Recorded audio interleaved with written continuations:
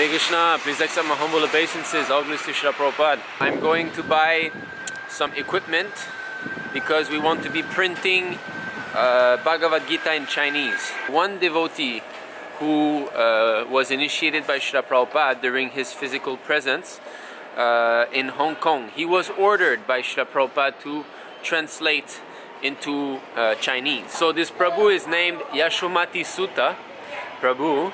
He lives in Hong Kong. So he has translated this Bhagavad Gita some time ago. We have only one copy of that Bhagavad Gita, so we need to take pictures and then process it through an OCR program so that all the characters will be, you know, recognized and transferred into a editable format. So I went to a few shops and I see that the prices here are a bit more expensive, but at least I asked some questions. I know which one is the best quality, so I'm going to order online.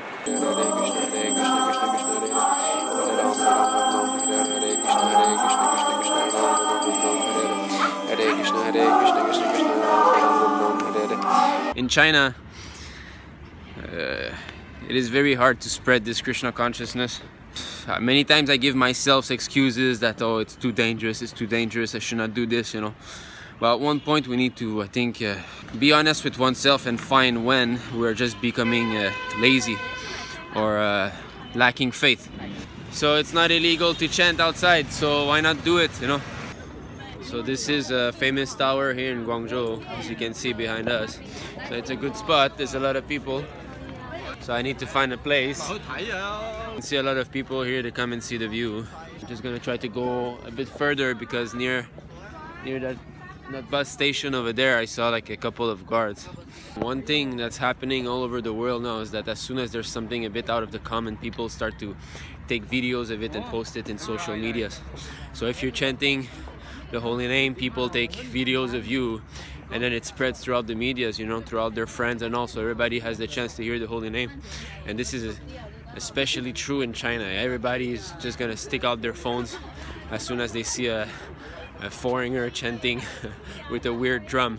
Hare Krishna, Hare Krishna, Krishna Krishna, Hare Hare, Hare Rama, Hare Rama, Rama Rama, Hare Hare, Hare Krishna, Hare Krishna, Krishna Krishna, Hare Hare,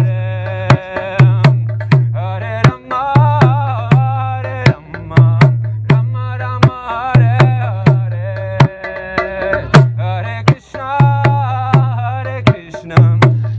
Sri Krishna Chaitanya Prabhu Nityananda Shri Advaita Gadadhara Shivasari Gaura Bhakta Vrinda Jai Shri Krishna Chaitanya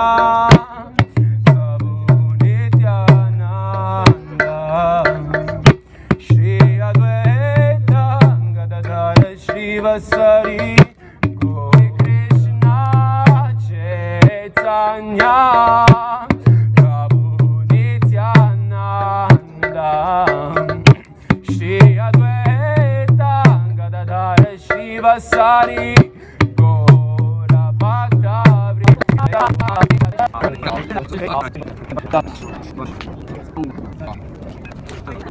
So it lasted 14 minutes. 14 minutes before some guard came over and told me to leave. So, but they were okay, and they told me to find a park. He said, here's not a park. So they told me to find a park to sing. So they were polite. So maybe we'll do this, find a park.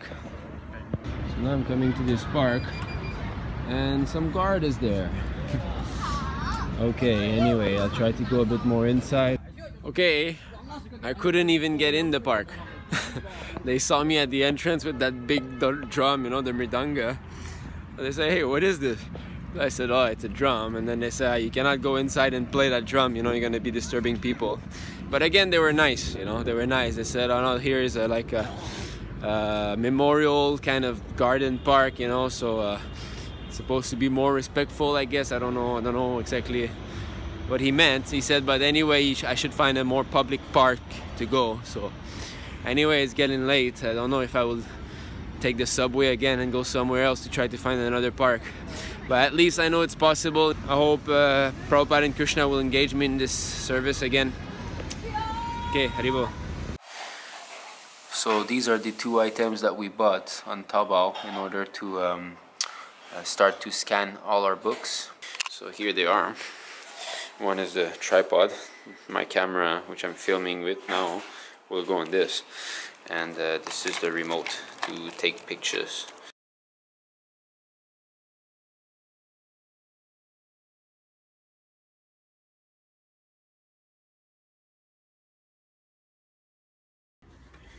So here we have got the setup. The camera is there filming, and then we open the book like this.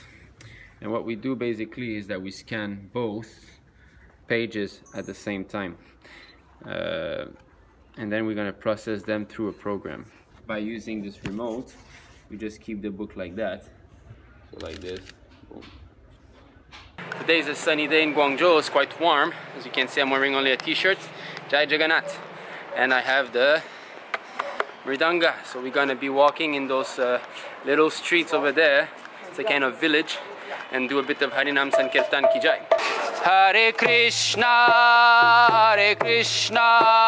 Krishna Krishna, Hare Hare, Hare Rama,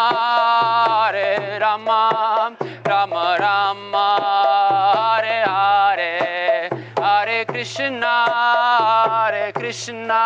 Krishna Krishna, Hare Hare, Hare Rama,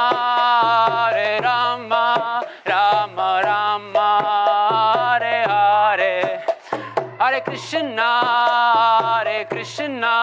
Krishna Krishna, Hare Hare, Hare Rama, Rama Rama, Hare Hare, Hare Krishna,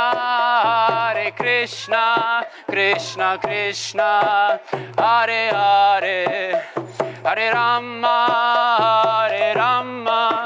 Rama Rama, Hare Hare, Hare Krishna,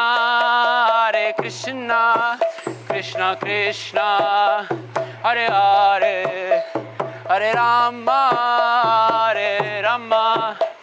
Rama Rama, Hare Hare, Hare Krishna, Krishna Krishna. So it went well. It was nice. Most people, you know, they just look at us foreigner as you know, funny people who do this kind of stuff anyway. So most of them were simply, you know, smiling and looking at me playing the mridanga. I mean, the people in general, they don't care, you know, they don't mind. It's the authorities that get pressure from higher authorities, and anything that looks like a religious act, it's kind of very touchy in China. So it's not as bad as I think the news are saying in other countries. China is not like that. I've been living here for 9 years now. In the beginning, I was trying to sell books outside, and I was giving paintings of Krishna outside in the parks, and I never had any problems, you know. But of course we should, if we want to push this yatra in China, we have to be very careful, step by step, make sure that we don't attract too much attention.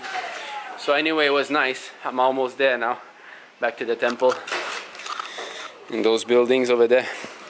So I think I'll start doing this on a regular basis now. There you go.